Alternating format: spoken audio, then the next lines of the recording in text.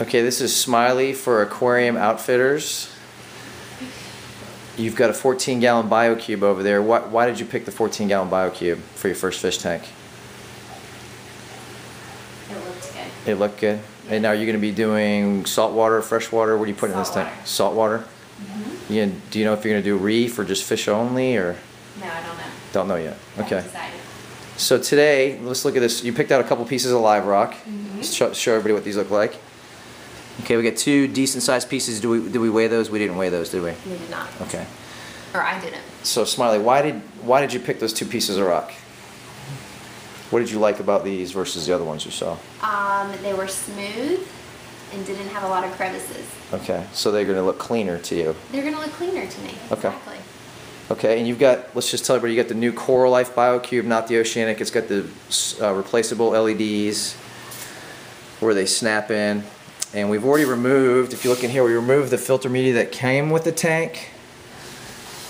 And we are going to replace the bio balls with this eShop sponge. Smiley chose this bag of Worldwide Imports live sand. It's a 10-pound bag of live sand. And for our chemical filtration, we're going to use the Seachem Matrix Carbon. And for extra water circulation, we've got this Hydor Coralife pump we got at Aquarium Outfitters. So we're getting ready to put all this together. So have you ever kept a fish tank before? Never. Okay, never. Your first one. And you were going to follow the Aquarium Outfitters Reef School. That's the 6-week program, right? Mm-hmm. All right. Well, we're about to put this together, and then we'll take a look when we're done. All right, here we are with Smiley. She's got her 2 rocks. And so step number 1, according to the reef schools, we're just going to put the rocks on the glass. And then she's going to put the sand around the rocks. So you always put the rocks on the glass first in case you have some fish, like a jawfish or something, that would dig underneath the rocks and destabilize your structure. So a lot of people are going to have more than 2 rocks that could collapse, and in this way it's just going to be safer for the construction. So once she's got these rocks situated the way she wants, we will put the sand in.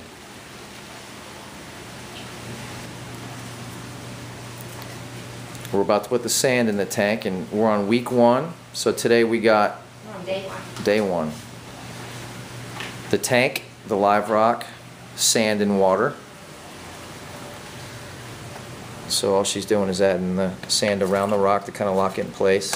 Like I said, this is the live sand. And we're not going to really worry about how gloppy it is or if it goes all in one spot. We can smooth it out after we put the water in the tank. It's real easy to smooth around after we put the water in. And we picked a 10-pound bag of live sand, typically about a pound per gallon. This is a little less than a pound per gallon, but this should be plenty since the rock's taking up a lot of the bottom.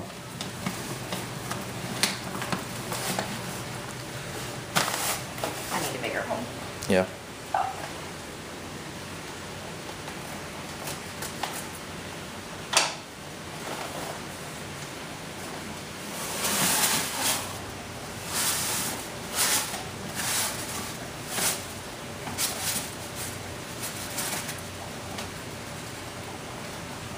Alright.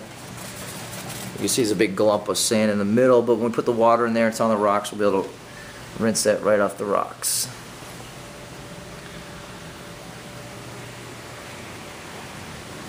Alright, we're getting ready to put the water in. This is Worldwide Imports Nutri-Sea water. This is natural ocean water that's been filtered, and it has their patented formula of nutrients for coral growth in it.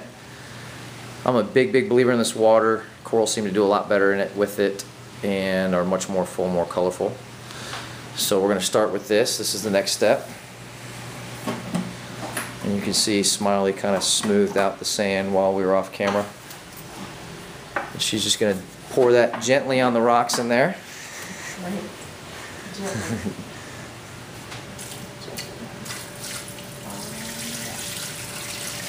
And you'll see she's rinsing off the rocks of the sand. And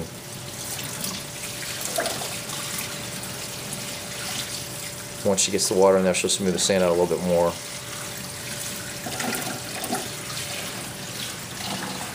So for half of the water, because this stuff is pricey, we are going to use pre-mixed salt water, so instant ocean in RO water. RO water is very important to use in a reef tank because it has 0 total dissolved solids. Essentially nothing in RO water to grow nuisance algae or cyanobacteria, so that's why we use that. So at your local fish store, make sure they have an RO system with a digital TDS meter. Ask them to show it to you so you can see that their water is 0 TDS. A lot of stores have RO systems and don't understand how they work.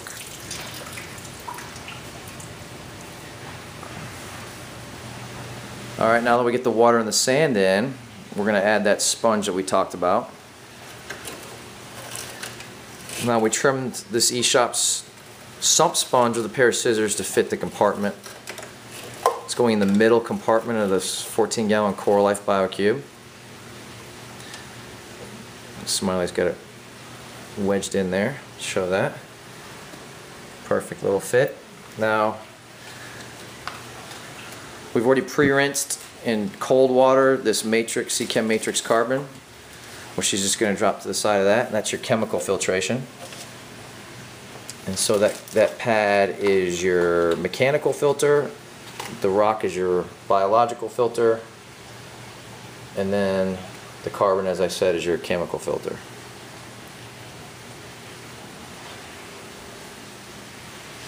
Alright, now we got the filtration put in. We're going to add a Hydor Coralia 240-gallon an hour pump for nano reefs like 15 gallons and less. I really like to use something in this flow range. This is a circulation pump, not a power head, so it's got gentle flow. She's snaking the cord through the hood.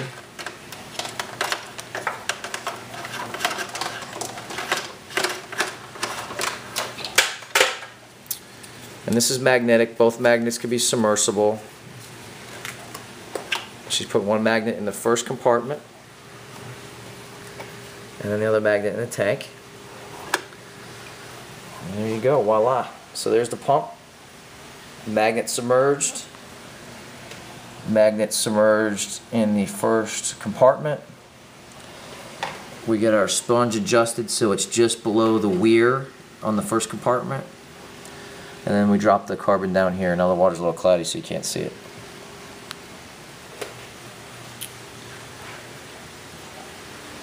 Well, we just plugged everything in. You can see the water's really cloudy. Should be cloudy for about 24 to 48 hours. You can start to see the nozzles poking out a little bit. You can see some of the rock. You can see what 10 pounds of sand. I'd say it's about, I don't know, a good solid inch deep. Give people a little view inside right now. Can't see much because it's so cloudy, but you can see the filter's working as we wanted it to. It's going over the weir through the sponge, not over the sponge. We're going to put the heater probably in the pump compartment, and then we're going to put a little protein skimmer in a few weeks in the first compartment. And one thing I wanted to point out with these Coralife BioCubes is if you look at the side, and I've seen a lot of people struggle with this, they've got a min and max water level. If you pay attention to that, you will drive yourself crazy.